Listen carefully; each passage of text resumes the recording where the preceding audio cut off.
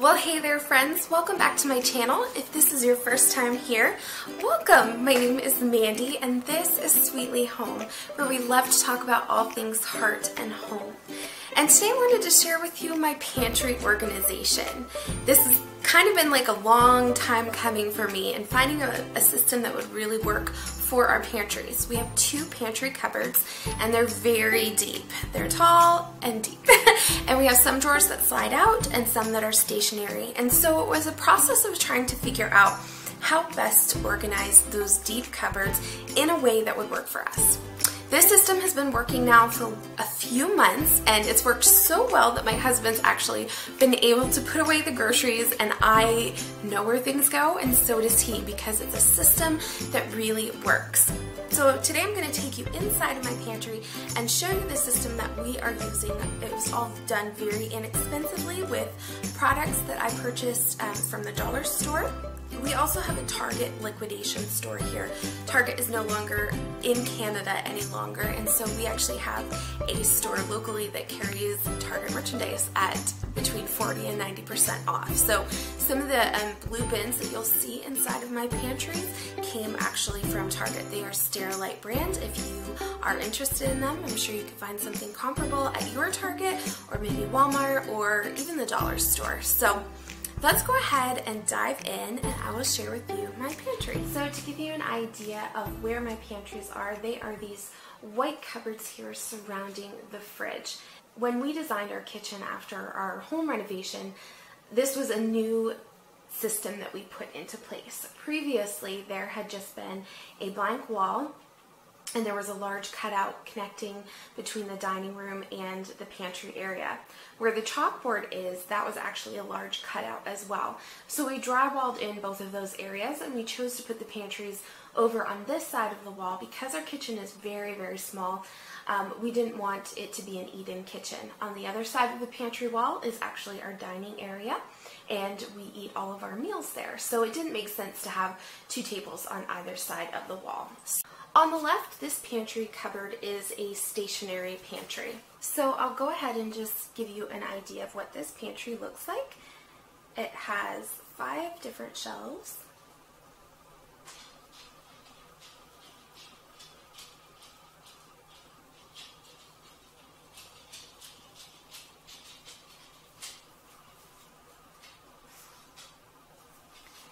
So on this top shelf is things that I don't access very frequently.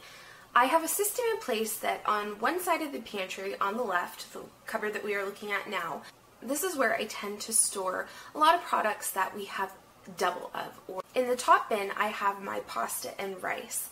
So I actually, in the other pantry, have all of the pasta and rice on hand that we will be eating, within the next few weeks or month or so. So everything that's in the top bin is all products that we will be eating later on. They're things that I buy when I see a good deal and I don't want to pass it up, so I just store them inside of that bin. On the bottom is all of my baking supplies. These are, again, things that I'm not accessing often, or they are doubles of things that I already am using in my pantry area. So again, this top system is just really kind of an overflow. So right in front here, I've got this white basket, and this is something that I just use to hold extra little dishes. So as you can see, I just have a small little dish like this. I have these berry baskets that I used in my fridge, and then just everything in this white container itself. This again was from the Target liquidation store. Here I've got 2 cookbooks that I frequent quite often. I'm doing an eating plan called Trim Healthy Mama, and I always want these at my fingertips, so I just keep them right here. Next, in the back, this bin keeps a lot of excess baking supplies. Things like icing sugar. I often have oats for oatmeal and things like that just in here. They are usually kind of bagged goods. I don't do a lot of baking anymore, especially with sugar. This is stuff that I purchased over Christmas that is still kind of hanging around. It's brand new. I haven't used it yet. But I have it on hand if I need it. These 2 bins are being held up by a white shelf, and this white shelf came from my dollar store. It was $3 and it holds these bins perfectly. These actually slide in and out very easily, and it acts like a drawer system. So I just added stick-on chalkboard labels that I picked up from the dollar store, and they work really well to denote what is inside of each bin. So this next area of my pantry is the area that I'm accessing quite often. In fact, on a daily basis and several times a day. We'll start here on the left. I purchased this little shelf here from the dollar store. The awesome thing about this shelf is that it is collapsible. So these legs can fold in and out. And it fits so well over these bins. These bins were also from the dollar store. If you are in Canada, I got these at Dollarama. So inside of this bin here, I have everything kind of divided up into compartments. So each compartment, I'll show you what that looks like. So there are 2 compartments inside of this basket. And they hold things for me so I can keep things organized and it's not spread out all over the place. It keeps them nice and organized. So first of all, in the first bin, I have a little bucket here, and this was originally from the Target dollar spot, and I have just some straws in it. I love to drink my water with straws, so this makes them nice and handy. In front of the bucket here, I have some water enhancers. I love to add these to my water, and so they just live right in front of there. The second compartment, again, is with one of these little white bins from Target, and inside I have some flavored teas. And then in the back here, I also have some more tea, and these are mulled apple cider teas. So that is how this bin is laid out, and on the front here, I have a chalkboard label that says drinks and teas. And so when you are standing here to get something out of the pantry, the label is out facing you, so you can see exactly what is inside of it. So underneath, this bin slides out, and there are compartments also in this. So this is our koozies and clips basket.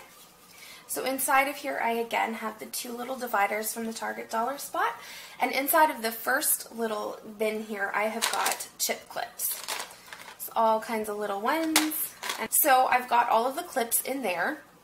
I've also got a pack of mints and then some gum here on the side. And then in the next bin, we just have some koozies that we use for pop or my husband's beer. And then that just goes right here underneath the shelf. And again, the label fits so that we can see it. And next we've got my favorite bin, which is the coffee bin. So inside of here, we have various teas and coffee. We grind our own beans. We buy the Kirkland brand from Costco, and we grind them every couple of days. And we just use our magic bullet, and we keep the grounds right in here. I'm not worried about this being a see-through container because, like I said, we go through this within just a few days between my husband and I and any visitors who come who love coffee. So we just keep that right inside of this little container. And then I use Truvia to sweeten my drinks, and so I just have a packet of the little sugar packets in here. And then we have some various teas. We've got Tetley, we've got this afternoon escape tea, which was a gift from a friend, some orange loose leaf tea, and just some other coffee items. So that all stays right here in this little box, and it holds everything really well, and we keep it up front and center because we access it every single day. Here in the back, again, I have these 2 bins from Sterilite brand that were originally from Target. And again, they are being divided by this white shelf that I picked up from the dollar store. I have my chalkboard labels on my bins. When I was looking for the categories to divide up my pantry into, I went on Pinterest and I looked at a whole bunch of different pantry organization videos. And I wrote down every single different category that other people had in their pantries to try and figure out what would be the ones that would work best for us.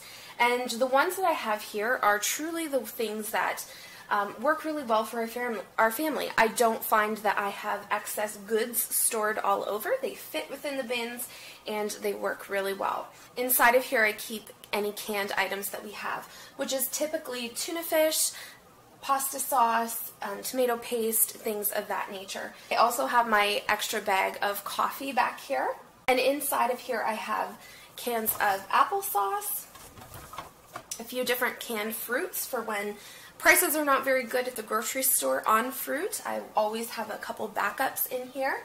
And then I've got a can of pumpkin pie filling. So where these two shelves connect, there is a space back here for some extra things that we have on hand that we didn't really have a proper spot for. Back there, my husband has a big bottle of vitamins that he takes. He has some Advocare Spark powder stuff. And then I just have a bottle of this free and clear sparkling water. So this is the shelf where we keep our breads and any other soft items. For instance, I have some rice cakes over here. Sometimes I will put baked goods on this shelf, muffins, things like that. Anything that you don't want to get squished will just go onto this rack itself. Now underneath of this shelf, this actually just changed the other day. So what you're seeing here is a mom getting ready and attempting to put together some emergency preparedness for my family.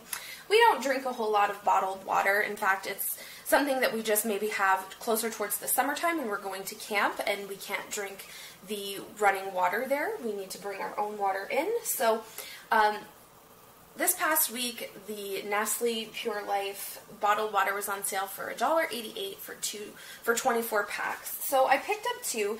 Again, I'm getting ready to do some emergency preparedness, and I want to make sure that I have potable drinking water on hand. So I have both of my cases back there, and then just a few bottles right here in front. This shelf where the water is will likely change at some point once I figure out where I want to keep those waters, but for now that is what I have there. Now, if you're looking at my pantry system and you're going, gosh, she just doesn't have a lot of food, I have way more food than that. You know what? I totally agree. We don't have a ton of things on hand. We are in a season of life where my husband has been laid off and we've eaten through a lot of things that we have in our pantry. And what we have sustains us and lasts us for several weeks at a time, and it works really well for us. But I'm a director with Scentsy, and this brand right here, Velada, is a Scentsy brand. And they're actually closing their doors this year, which I'm really sad about. I don't sell this brand, but I love it. So it's a line of fondue warmers that keeps the chocolate at a perfect temperature so it doesn't burn. It uses the heating element rather than a flame. It's really awesome, so delicious and wonderful, and they carry a bunch of other things too. These are just some of my personal Velada products. In this bucket right here, this bucket is from the dollar store. I just have bags of their chocolate in both of these bins actually. And then in the back, I have my Velada warmers. This bin is from Target. And inside here I have all of my Velada warmers. And then this little bin right here is my Velada accessories. So I've got the lids, so the chocolate can actually go into the fridge and be reheated later. So I've got the lids that I can use on the dish to do that, and I've got fondue forks right here. And then there's just an extra Velada warmer in the back for gift giving at some point. So that is how this shelf is all laid out. Okay, so this next pantry door actually slides out, which is kind of handy. So here is a brief look, an overview of what the pantry looks like. All of the drawers are actually attached to the door.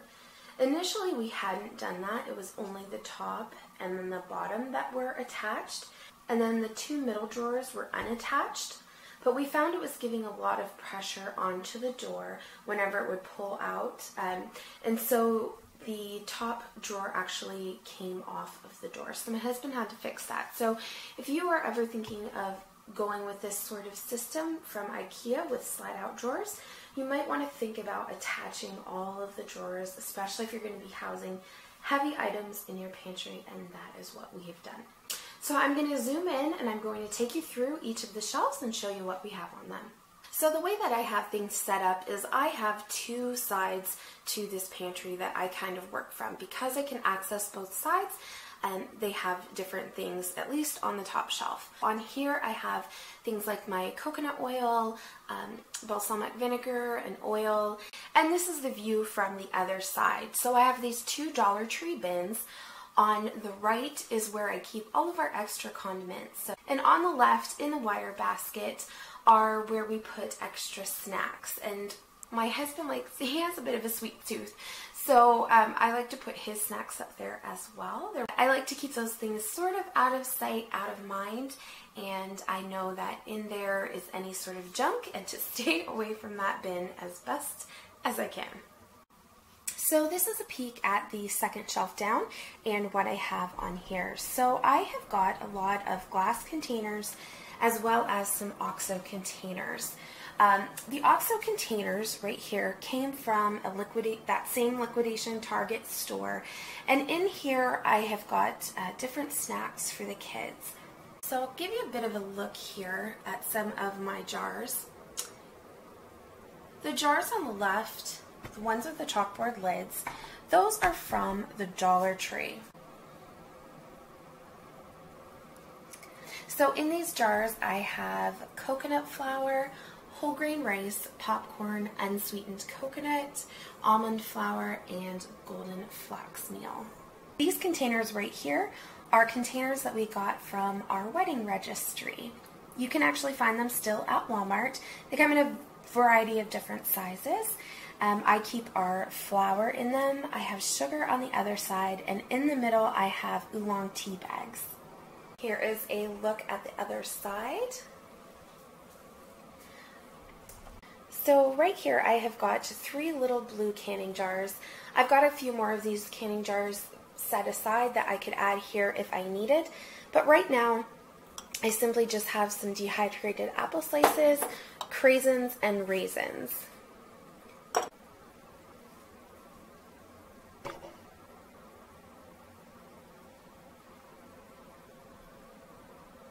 Here is the area of my pantry of items that I'm cooking on a very regular basis. So I like to have them easy access.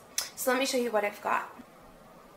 So this bin here in front holds our kids' snacks. I like to take the time to prepare snacks for my kids and stick them in a Tupperware container and have them in this bin so that if they are looking for a snack and I've said, yes, go ahead, they are easily able to get it on their own.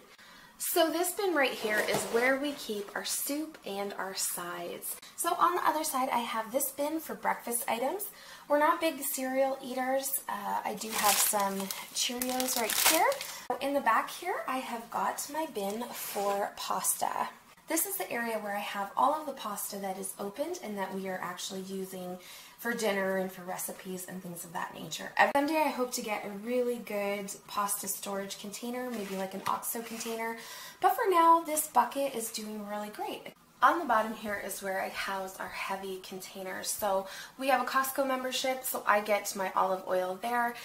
We have just some canola oil, and we actually use this for popcorn. They're big popcorn lovers, so I like to use this to put in my pot to make popcorn on the stove. And then on the left is a big jug of vinegar. And lastly, I have our root vegetables. So on the bottom here, again, these bins are from the Dollar Tree. I have placed paper towels in the bottom of the bins, and once the vegetables are gone, I go ahead and I swap those paper towels out for clean, fresh ones. But in the meantime, they hold a lot of the onion peels and the dirt and things like that you can find from root vegetables. So here on the left, this is where I keep sweet potatoes and squash, and on the right is where I keep onions and garlic. So I also wanted to share with you where I keep a lot of our other dry goods. So I just keep them here on my counter in glass containers. In the very right on the small container is some cocoa powder. Next to that is my oats, and next to that is some pancake mix, and then brown sugar. And in the large container here is a Trim Healthy Mama baking blend. On the very tip top of my fridge and sandwiched in between my pantries, I keep this basket for paper and plastic items. These are actually overflow items of things like saran wrap and wax paper, and also all of our party supplies like cups, straws, and paper plates. So let me show you what is inside. Okay, so inside of this bin I've got bowls, and I've got my plastic wrap, sandwich bags. And again, some of these products are just doubles of what I already have. Got lots of paper straws, some that are seasonal, and I've got lots of different napkins and dessert plates and cups and these berry baskets, and just all sorts of paper products that we may need in throwing a party or just making every day a little bit more festive and fun. So that is it for my pantry organization. At some point I will show you what is in these upper cabinets. Right now it's just storage for seasonal bakeware and dishes and things of that nature for parties and holidays and different things like that. So some point I will show you that, but in the meantime, thank you so much for watching. I hope you guys enjoyed. If you haven't yet subscribed, please hit that button. I would love to have. If you haven't yet subscribed, please hit that button. I would love it so much. Feel free to give a thumbs up. Thank you so much, guys, for watching, and I hope you have a great day. Bye!